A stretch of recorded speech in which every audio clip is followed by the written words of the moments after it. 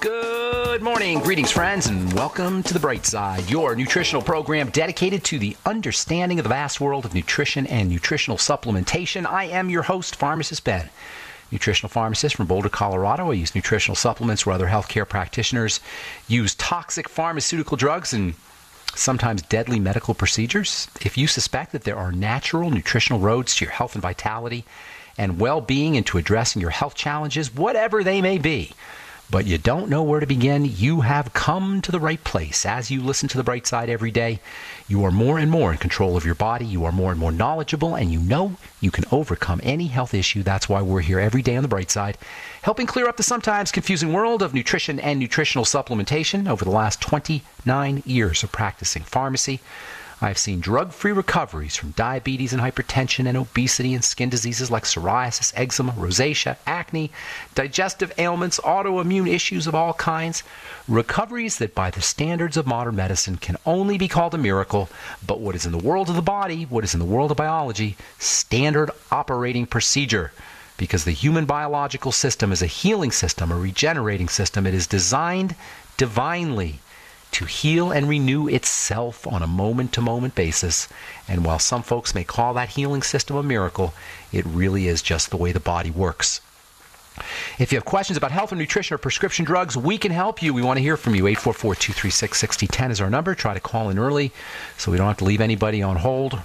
Hate leaving folks on the line at the end of the program, so please call in early at 844-236-6010. 844-236-6010 if you have questions about the longevity products, formulations, ingredients, skin health issues, something you may have heard about or read about, or if you just want to contribute to the conversation. 844-236-6010 is our number on The Bright Side. If you want to purchase any of the longevity products you hear advertised on the program, head over to my website, brightsideben.com or criticalhealthnews.com. Also, pharmacistben.com, also benfuchsarchives.com. Got lots of websites for you. We post regularly. Got blog posts as well as news stories and videos. Got a bunch of new videos at criticalhealthnews.com. Doing one on acne this week. We did one on diabetes last week. And, of course, you can sign up to join the Brightside Ben team right off the websites as well. You can also call 866-735-2470, 866-735-2470. And if you want to purchase any of our Truth Skin Health products, including our Retinol 5% gel made with 5% retinol, a bunch of vitamin C, cholesterol, fullerenes, really neat ingredient that I don't talk too much about, fullerenes, buckyballs they call them, super high-tech antioxidant, as well as fatty acid transdermal esters. No irritation. Most people can use our Retinol 5% gel with just a little flaking, sometimes a lot of flaking actually, but no irritation, no redness. And that's saying something, folks. Retinol is a super, super, super important ingredient, but the way it's used in most skincare formulations really don't understand skincare formulation, unfortunately, at least from a pharmacy perspective. And if you've tried to use a retinol or retinoic acid product in the past and had irritation or couldn't use it, I really encourage you to check this out. TruthTreatments.com, Retinol 5% gel, as well as our Truth Serum, Truth Balm, and Truth Omega-6 Healing Cream. Okay, welcome to The Bright Side once again. We're talking the ketogenic diet and fats and fatty vitamins. Last program, we talked about veggies and breakfast. Breakfast is the most important meal to skip, as I say, and this is something you're going to be hearing about more and more in the coming years. Skip breakfast, miss breakfast. Our ideas about breakfast are more based on marketing and advertising than they're based in health. Think about it. You're sleeping all through the night, 6, 7, 8, 9 hours, and you're in a fast. You're basically fasting. Your body is in a ketogenic mode. It's producing ketones. It's cranking out the ketones, super powerful molecular entities that fuel the body. And it's kind of a bummer to lose this opportunity to lose weight and to access the mega power of these ketones. Eating anything first thing in the morning can affect this head of steam, this head of ketogenic steam that we build up throughout the night. But when we eat the sugar and the refined carbs that make up the bulk of our standard American breakfast, that really messes things up. The body is in a fasting state. It's in a low blood sugar state, and when you put carbs into the system first thing in the morning, it's like a dry sponge sucking up water. It just sucks those carbohydrates up. So now, instead of generating these powerful ketones, we become mega fueled with sugar. And as this occurs over the course of years and decades, beginning for most of us in infancy, for many of us, we become sugar burners. We learn to become sugar burners. Our biochemistry, our intelligent biochemistry becomes a sugar burner. Fat gets retained, fat gets stored instead of being used. Our insulin levels get all whacked out, and from there, it's a short hop to insulin resistance and obesity and heart disease and diabetes and all the other unpleasant signs of dysglycemia, messed up blood sugar. Last January, a study was published in a very scary study, I might add, was published in the Clinical Journal of the American Society for Nephrology, that's kidneys, and they found that kidney disease, kidney stones, which are a classic sign of messed up blood sugar, is on the increase in children. Yes, in children and teenagers, especially African American kids. This is a very bad sign. Kidney stones, first of all, kidney stones are one of the most miserable experiences anyone could ever endure. But just as bad, they indicate major, not minor, major blood toxicity. And until recently, you had to be old to get kidney stones, or at least you had to be an adult to get kidney stones. You had to have decades of trashing your body, trashing your blood. And when I say trashing your blood, I mean literally trashing your blood to get to kidney stones. Now kids are getting it. Kidney stones and kidney disease, they're a mystery. The medical model will tell you they're a mystery. Oh, they're calcium. Oh, stop taking your calcium supplements. Oh, it's oxalic acid. It's the oxalates in spinach. No, it's not. It's dirty blood, period. It's acidic blood. It's crappy blood from blood sugar issues and nutritional deficiencies. And it's intimately linked to sugar pops and Captain Crunch and granola bars and Coke and Pepsi and Pop-Tarts and Danish and all these wonderful foods that compose the standard American diet, and specifically the standard American breakfast. If you want a good reason for the alarming rise in obesity and diabetes and kidney stones and kidney disease in children, 5-year-old kids, yes, obese 5-year-old kids, you need look no further than the standard American breakfast, which is not in our health interest. It's in companies' interest. It's in global company interest. It's in profit margin interests. If you're looking for a reason, it's no mystery.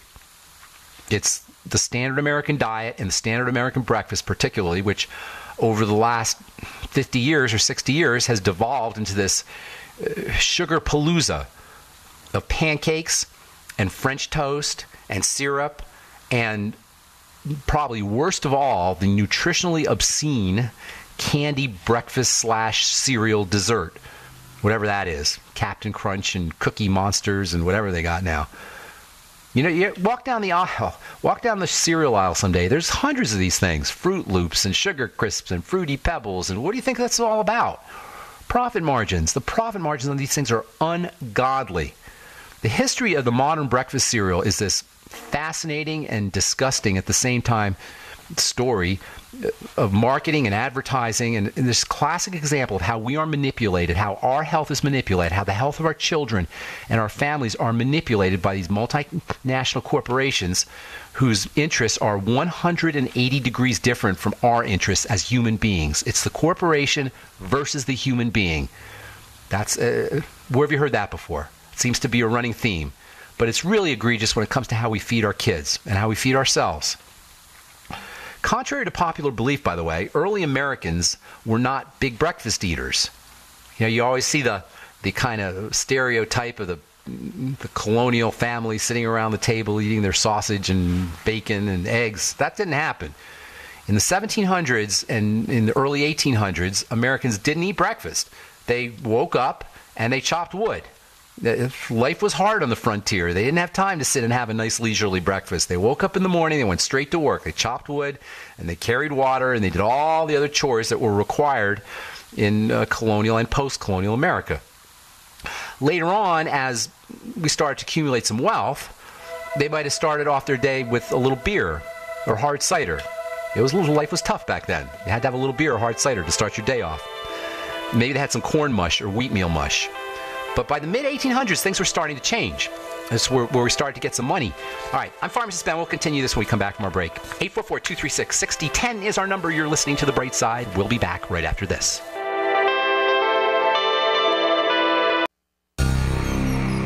Thank you for listening to GCN. Visit GCNlive.com today.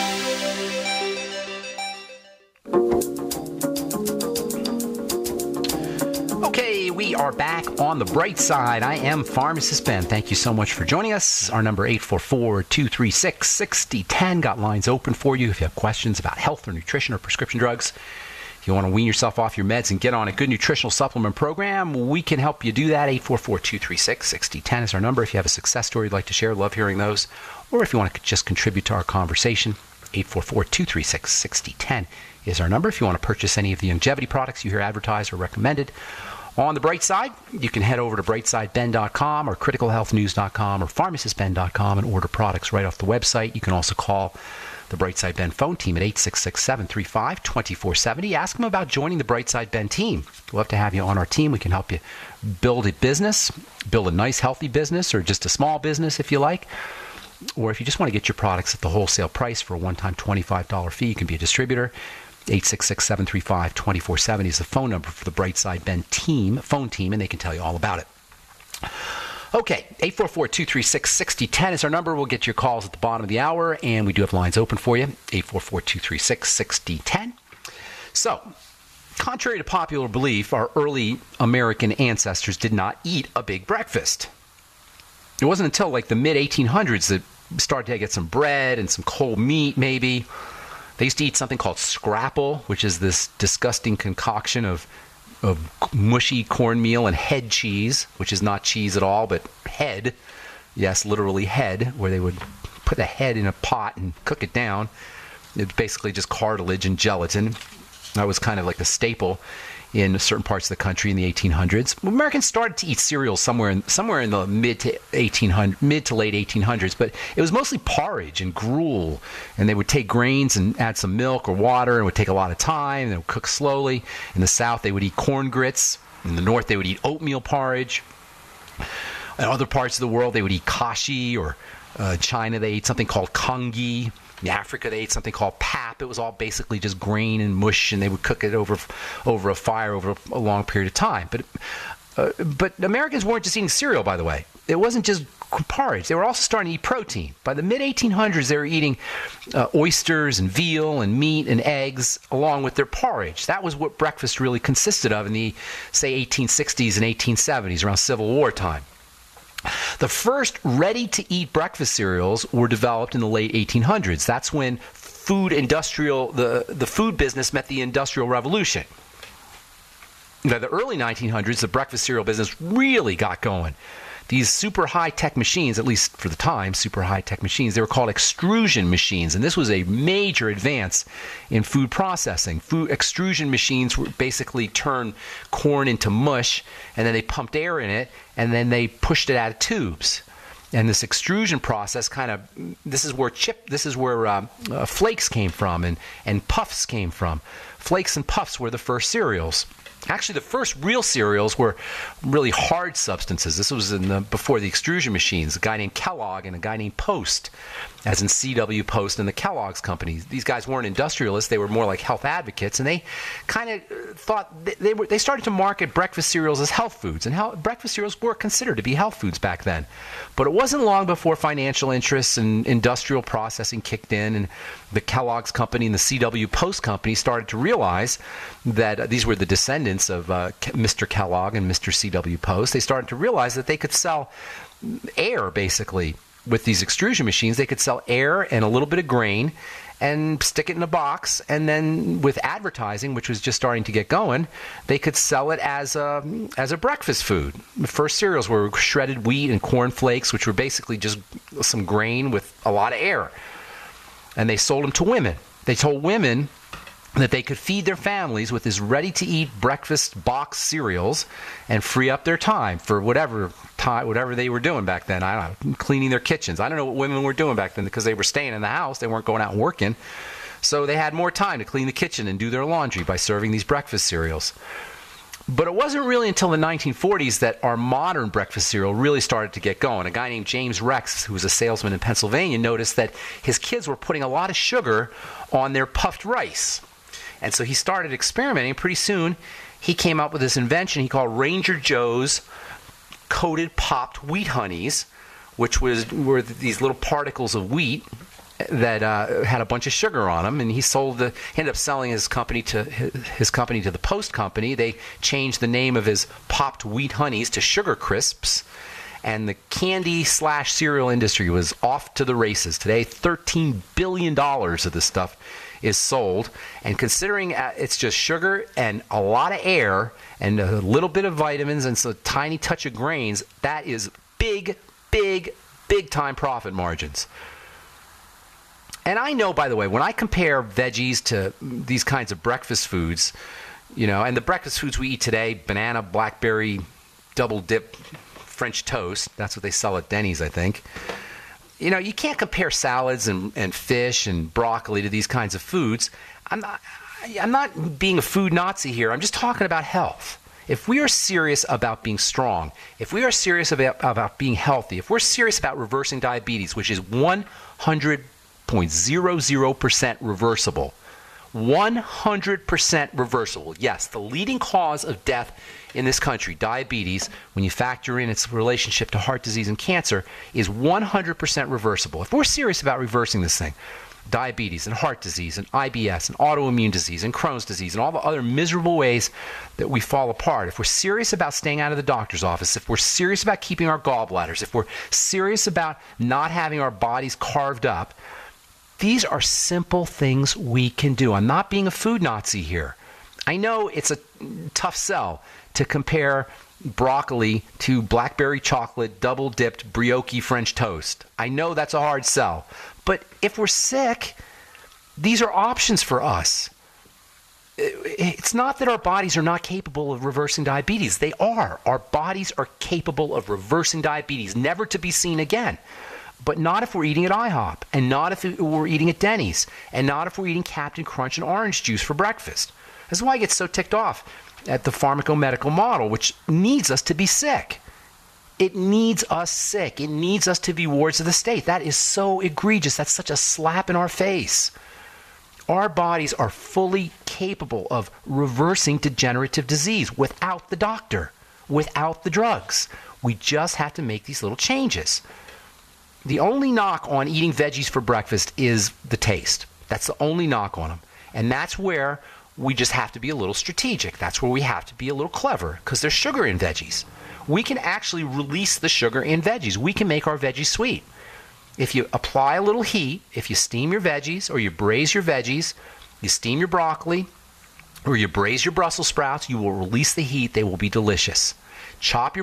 Braise your Brussels sprouts in some coconut oil, chop them up fine. It'll be like Brussels sprouts chips, and sprinkle a bunch of salt on them. They will be delicious. Put your favorite spices on them. Same with broccoli. And you can always amp up the nutritional power of veggies if you mix them up with fat. Fat and veggies go together. Butter and coconut oil with your veggies. A lot of the nutritional value in vegetables is locked up in cellulose, and it's hard to release. But if you mix them up with fat and you steam them, you'll release those nutrients. And by the way, this is really important for women as they get older, because these fats are super important for the skin.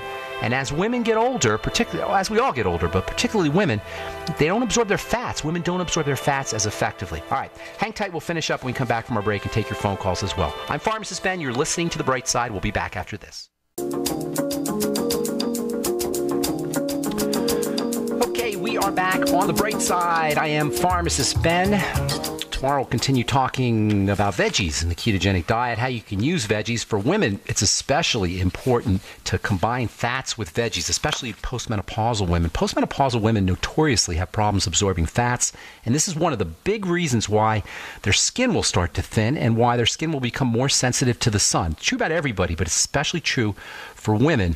That's why gallbladder issues tend to happen in women, or are more common in women after as they're approaching menopause and after menopause. So fat malabsorption issues and lousy skin, not lousy skin, but aging skin, we'll say, wrinkles and thinning skin and photo damage, these are intimately connected to problems with fats and problems absorbing fats and problems absorbing fatty substances that are found in vegetables that tend to protect the skin. Now, I've been in the skincare business a long time, folks. I've been formulating products in the pharmacy as a compounding pharmacist. I've been formulating consumer products. I've sold millions of dollars of my formulations. I just sold my company a couple of years ago. Some of you may know this. I have a new company, The Truth. And let me tell you something. When we have lousy skin, the vast majority of our problems are not topical. They're internal. And when women have problems as they get older with wrinkles and dry skin and sunspots, etc., you're looking largely, or at least a large component of it, is deficiencies in fatty vitamins, deficiencies in phytonutrients, deficiencies in EFAs, deficiencies in the fatty substances that come from vegetables. And by the way, we talked earlier about how in the future you're going to hear more and more about how important skipping breakfast is. And we talked a couple days ago, I said how on the bright side, and in my presentations and in my talks, I'm always telling you things that you're going to read about in the next 5 or 10 years. I talked about vitamins and skincare, topical vitamins and skincare in the 1990s. People thought I was crazy. They didn't know why you put vitamins on the skin. Today it's common knowledge. I was talking about vitamin K and probiotics back in the 1990s. Nobody knew what they were. Today I'm telling you, in the future, you're going to hear about how important it is to skip breakfast, and in the future, you're going to hear how important it is to put vegetables on your skin. Yes.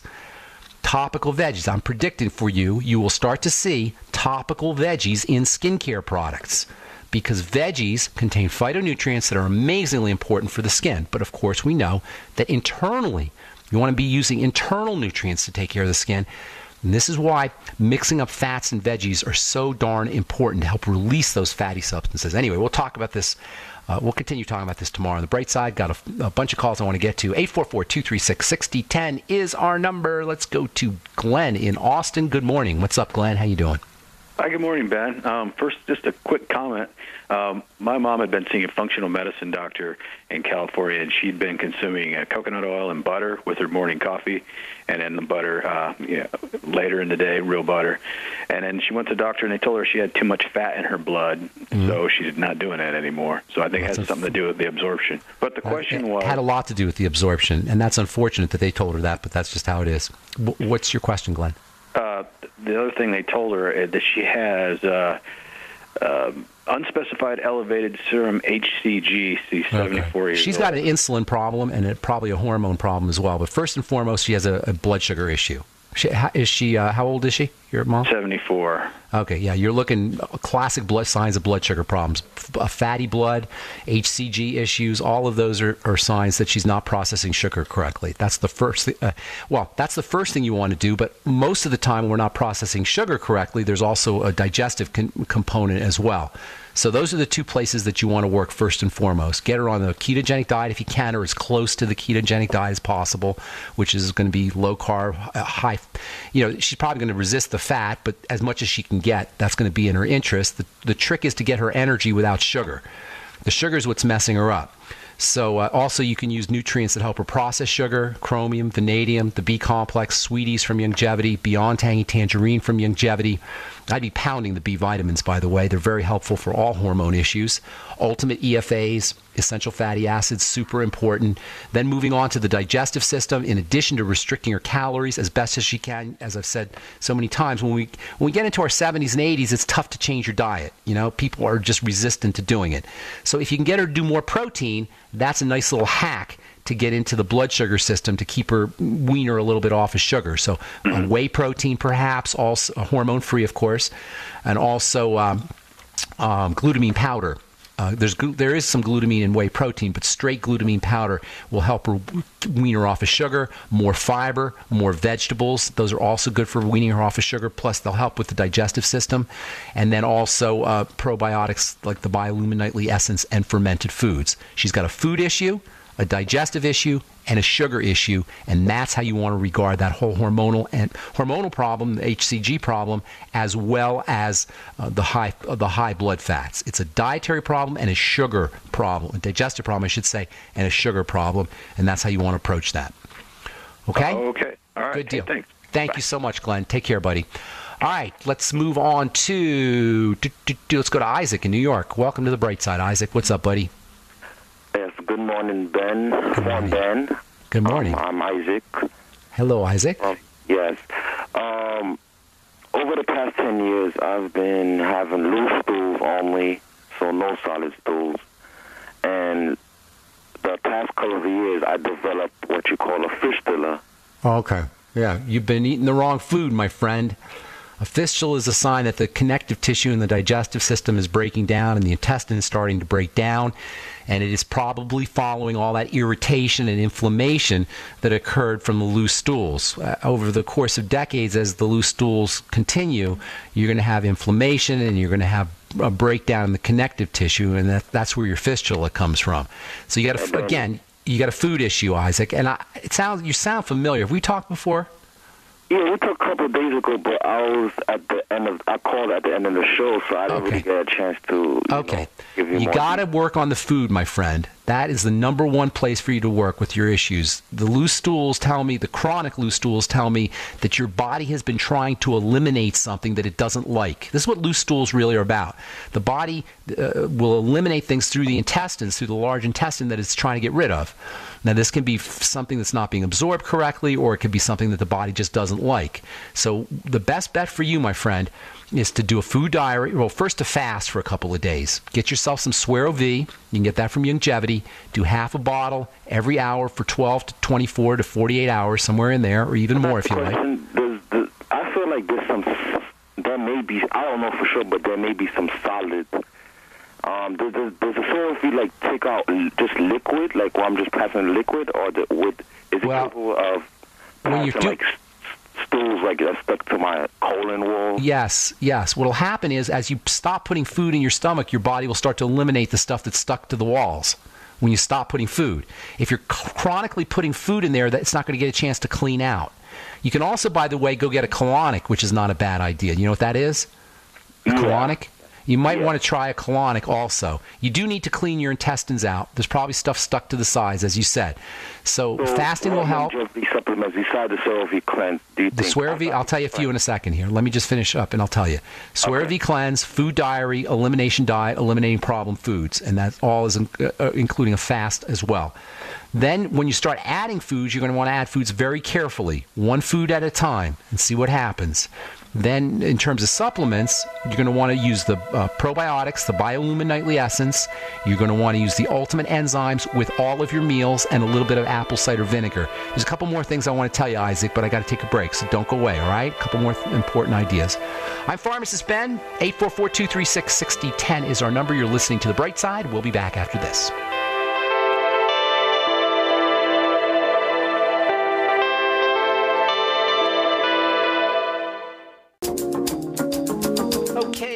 Back on the bright side. Isaac in New York, my friend. Got to work on your food, sir. And if I were you, how old are you, Isaac, by the way? 28. Oh, you're too young, my friend. Too young. You really got to get this food thing under control. You must have been going through this issue for your whole life since you were a kid, right? Yes, well, since 18. No, it had to start. No. It had to start way before then. So listen, you're eating the wrong food. So you got, and the good news is you're a young man, so you can definitely turn this thing around. You got to get to the bottom of the food problem. Do everything we just talked about before the break: the Suero V cleanse, fasting, food diary, elimination diet, probiotics, good bacteria, ultimate enzymes before all your meals, apple cider vinegar. Please do start doing some more veggies and fiber. Excuse me, hang on a second. You want to make sure that you're doing veggie juices, homemade veggie juices. This should be the bulk of your caloric intake for a while, at least a week or so, or a couple weeks even. Homemade veggie juices, okay? Fiber ground up in a coffee grinder. Take your fiber, and then go get yourself some unsweetened almond milk, and then maybe a little bit of stevia if you want it sweetened, and then add it to ground up flax seeds. All right, and then you're going to want to do that. You're going to want to do that for after you fast anyway. You're going to want to do that maybe once a day or so. Don't do too much at first, because it may really cause you to eliminate fast if you're not digesting, you're not absorbing. So start off slowly. And then homemade vegetable juices.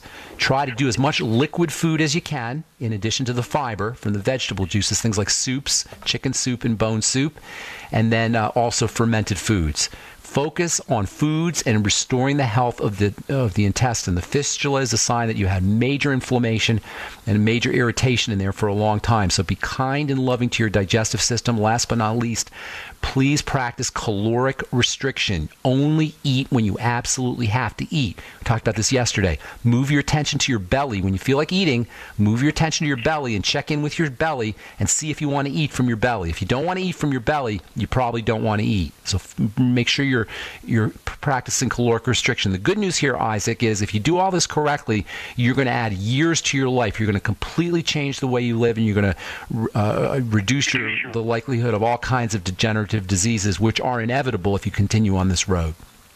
Yeah, okay, I got that. Just one last thing. Yes, yesterday, as I was taking a shower, I realized, not to get graphic, like the fistula, which is dead tissues, I think one of the dead tissues is from my skin. Like one of my skin is like flat and falling off, like from my skin. You're breaking down fast, Isaac. You may need to have that looked. I don't know. At this point, you may need some surgical intervention. I can't tell you that on the radio. That might be something you're going to have to look at. It's nothing you want to mess around with, though. I'm giving you strategies here for the long term, not for the short term. For the short term, you may have to do what you have to do, and again, on the radio, I can't really help you that way. Everything I told you is more for the long term, for the rest of your life. Okay? If you have an acute problem, you may need to have that looked at. I can't address that here. Okay. God bless you, my friend. Good luck. All right. Hope everything works out for you. That's a bummer. All right. Let's go to Barbara in Colorado. Hey, Barbara. Where are you in Colorado? Louisville. Oh, good deal. Have we met? Yeah. We haven't met, but we've talked before. What's going on? I've got Crohn's disease. Okay. And I'd like to throw out a name to Isaac, if I may. Okay. Are you familiar with Layla Africa? Layla Africa? No, tell me about her. Dr. Layla Africa. He's a black physician, and he's written a book called, really interesting, Nutricide, the Nutritional Destruction of the Black Race. Oh, wow. And Nutricide. It's okay. Really, it falls right in line with everything you preach and talk about.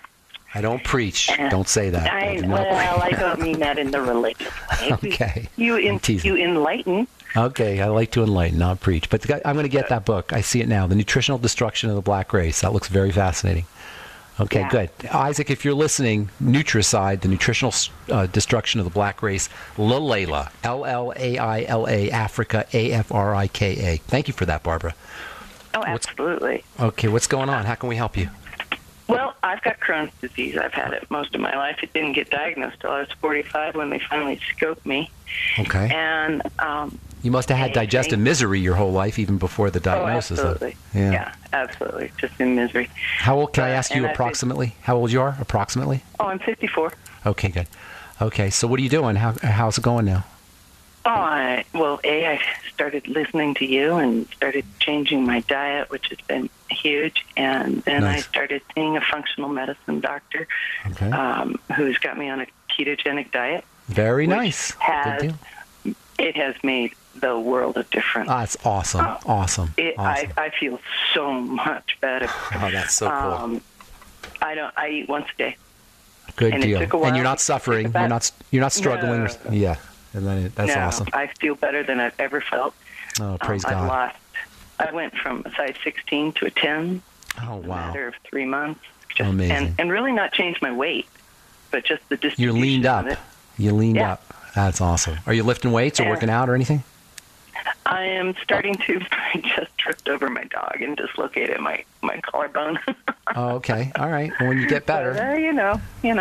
But anyway, my doctor put me through a genetic test to test for 3 different genes, the COMT, the MTHFR, and different I'm not a big believer in those, as you probably know, but what's the bottom line here?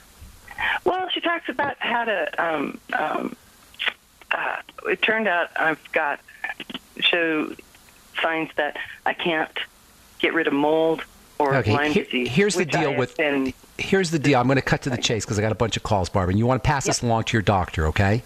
Your genes change with the environment. Genetic testing is meaningless because your genes change. As you change everything else, which you have control of, the genes themselves, you can't go in there and turn them on and off. But what you can do is you can change how you live your life. and then your genes will change. Your genes are a reflection of what you're doing, and you want to pass this to your doctor. Mitochondria. Whatever. Mitochondria it's just gibberish. It's just a structure inside the cell. The point is that your genetics reflect your life, how you're living, with some exceptions. There's some, eye color and things like that, although it may be that eye color can change too. But 80% or so of the genetics is a reflection of what you're eating, what you're breathing, what you're drinking, what you're thinking, what you're feeling, all of it. You follow me? So when you do a genetic test, that's not a reflection of your genes, that's a reflection of your life. And so what you want to do is you want to just not even pay attention to your genes, just continue what you're doing. And your genes will ultimately become healthy. I'm being simplistic here, but they'll be healthy genes versus sick genes. Okay? I have a question. Yes, ma'am. That's right. It's reflecting that I had a lot of mold in my system, and I just moved back from Austin and was exposed to a lot of mold in Austin. What do you mean by moles? You mean like dark spots? Like hyperpigmentation spots? I was living in a house that had black mold. Oh, mold. I'm sorry. I thought you were saying moles. Okay, I got you now. I'm sorry. Mold. No, I apologize. I didn't hear you. Mold. Okay, now, yeah. So you're living in an area where there's a lot of mold? I was living in Austin where there was a lot of mold. Okay, gotcha. And I moved back home to Colorado to live in a drier climate. Yes, I don't blame you. That's why I live here. And I have to go back to Austin. And I'm concerned about how to protect myself while I'm there. Yes, that's a great question. Continue what you're doing. Okay, that's first and foremost. Get yourself, make sure you're using probiotics and good bacteria, which you probably are already doing, and up the fermented food. Mold is a fungus. Mold, and obviously you know that. Mold is a fungus, and the fungus live in balance with bacteria. The way you fight fungus is by making sure your immune system is strong, and that's mostly housed in the intestine with the microbiome, with the good bacteria. Keep your sugar intake lower. Make sure you're using immune-boosting nutrients like vitamin C and zinc and selenium and vitamin A. You're totally on the right track, Barbara. You're doing everything correctly. And don't worry about the genetic testing at all. Just keep what you're doing. Keep doing what you're doing. You're 54, so your body's been subject to abuse for who knows how many decades, right? You are so on the right track, Barbara. Just keep doing what you're doing. If you're not on the Healthy Start Pack, you might want to throw that in. And then, of course, I'm sure you're already doing it, but probiotics and fermented foods. And God bless you. I got to move on. I want to get a couple more calls. All right, thanks so very much. Thank you for your advice or your words of wisdom there, and also for the tip on the book. All right, Robert in Ontario. Oh, shucks. That's all the time we have for today. I am sorry, and I just hung up on Robert. Robert, I apologize, but we're just out of time. And again, I apologize for leaving you guys on hold, but you got to call in early on the bright side. We get a full board really quickly. Anyway, tomorrow we'll continue talking about vegetables. You need the meat, you need the animal foods, that's for sure, but there is no way you're going to be healthy unless most of your calories are coming from vegetation. And we'll talk about how to access the nutrients from vegetables, especially if you're a woman going through menopause or you're perimenopausal. All right, check out my website, brightsideben.com, as well as our Truth Skin Health products. Check out our 5% retinol 5% gel. And that's all the time we have for today. Have yourselves a beautiful, wonderful, awesome, spectacular day. I'm Pharmacist Ben. Bye for now.